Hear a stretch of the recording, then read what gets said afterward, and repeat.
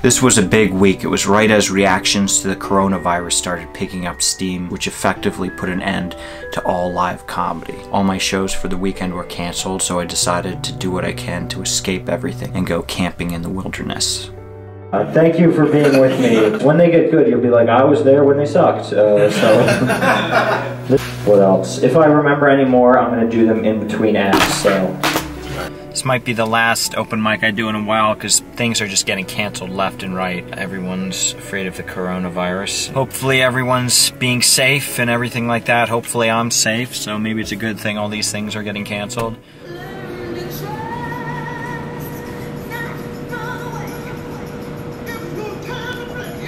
It is a weird environment. Most of the bars were gone. I got like a few leftover bars. Phantom cart.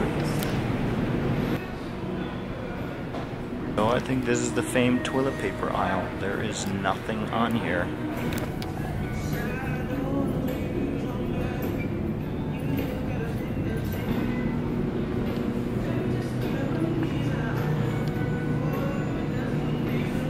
Looks like mainly just the crappy high-end stuff is left. I've never seen that.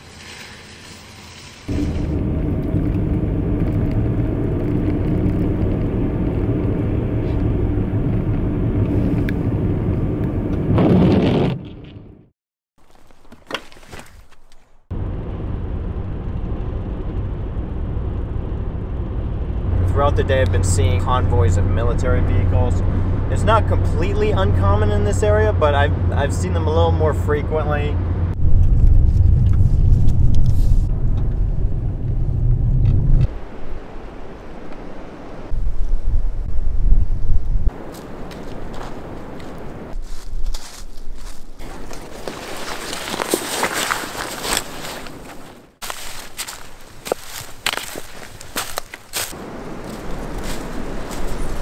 I do love quietness, so the wind is definitely not allowing that to happen.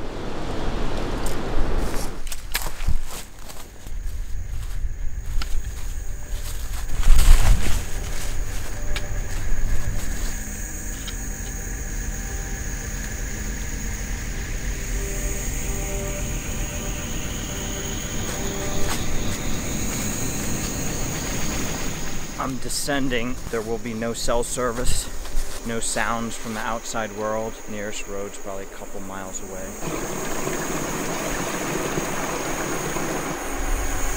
Let me just check my progress. Looks like I went 1.2 miles. This is a beacon. If I get lost, I pull it out and it will send help from satellite.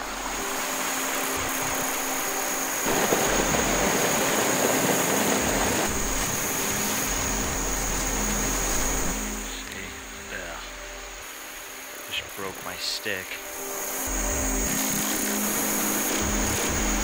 I've really been hauling hard. I really want to get there before sundown. I think if I do like 2 miles an hour, I can do it, which is very manageable. These aren't maintained trails, but there does seem to be some sort of like old trail, either used by animals or people. My feet are freezing. That water is so cold.